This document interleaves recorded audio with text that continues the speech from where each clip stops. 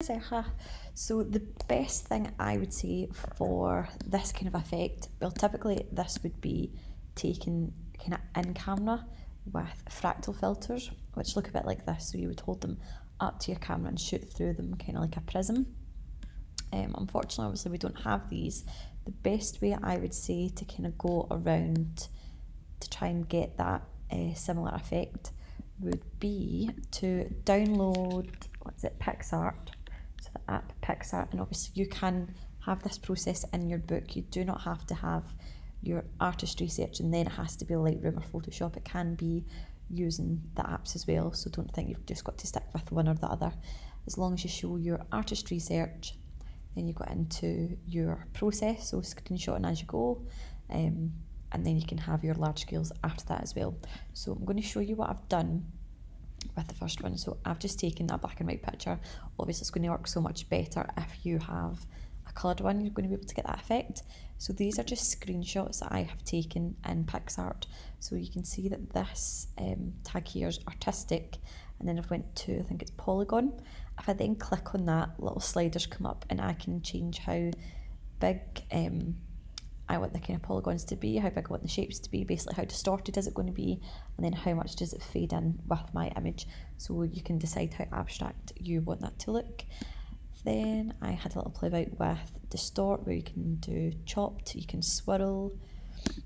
This one here, I've went with fan. Again, if you click on that, you can change the kind of radius, how kind of far out the fan is going. So that's one thing I would recommend. So you have those kind of screenshotted as they are. Then what you can do is you can show your process of layering these images. So I'll show you that for an example. So say I am going to take this one here. Now you can imagine with my image, I have already had it cropped, okay, so I'm just going to do this very quickly just for an example. So say I have my image, it's nice and cropped, I've got it the way I want it obviously before I then take it into Photoshop. What I'm then going to do is duplicate my layer. So if I want to select all, then edit copy, and then edit paste, or I can literally just drag my layer and I have a copy here and it sits typically right on top of the other. I'm then going to change my opacity. Now at the minute it doesn't look like it's doing anything because it's right on top of the other one. However, if I drag it off to the side, then you can obviously see it's getting that kind of distorted effect depending on how much you want to take down or bring up your opacity. You can change that. And then if you find, like what I've got here, you've got harsh edge, obviously where your photograph cuts off, what I would recommend is going to the eraser or the rubber tool on the left hand side, making sure that my layer is selected, and I've brought down my flow, so you can change the flow or the opacity, and then I can just rub that out. If I want it to be a little bit softer, again I might take that down even more just to soften that up slightly. Again, obviously within the app, the more distorted and the bigger you have the shapes, perhaps the more it will give you